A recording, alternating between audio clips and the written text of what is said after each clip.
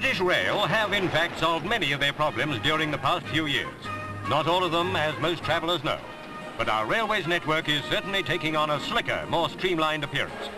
Diesel and electric have taken over from the age of steam. Still, dotted about the country are relics of that romantic age. But they're disappearing rapidly, victims of the oxyacetylene torch.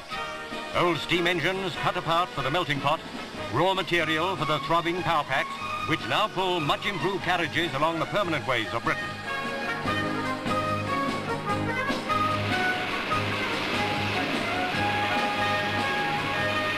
There are many who mourn the passing of the steam train.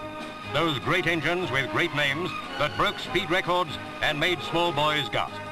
One of them was the Flying Scotsman, still very much alive and flying the flag for Britain.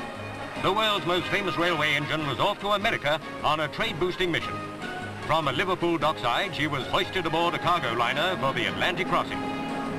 On the other side, the engine, which was rescued from the scrap heap, will follow a 2,200-mile route showing the people of the United States carriage loads of British goods. For 6 weeks, the Flying Scotsman will steam from Boston to Houston, giving American locomotive fans the treat of their lives. With her Buy British cargo, the Scot is expected to attract millions of visitors. Who said the age of steam was dead?